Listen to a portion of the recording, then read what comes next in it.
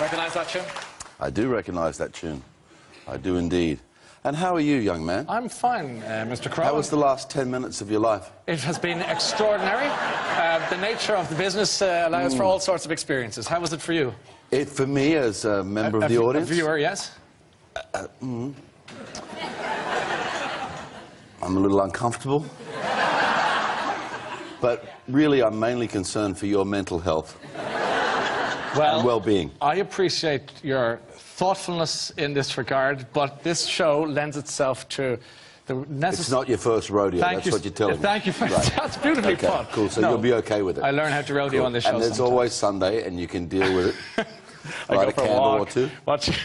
and pray to whoever's going to get me through the next 10 minutes. How's that? Cool, that's okay. cool. Welcome back to Dublin. Cheers, man, thank you very much. Good to see you, and you've had a busy day, I understand Let's spark this show up. Let's keep going. Can we swear? Yes. You can say what you want to say as long as you're into it. Right, cool.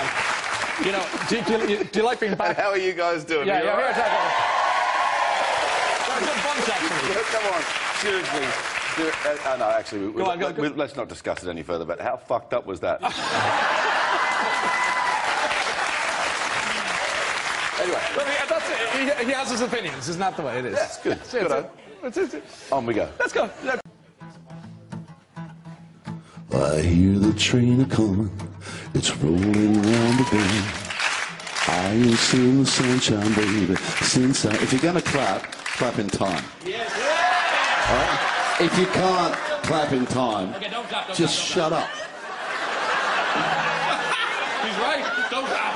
Start again. So I'm humming with you to stay underneath.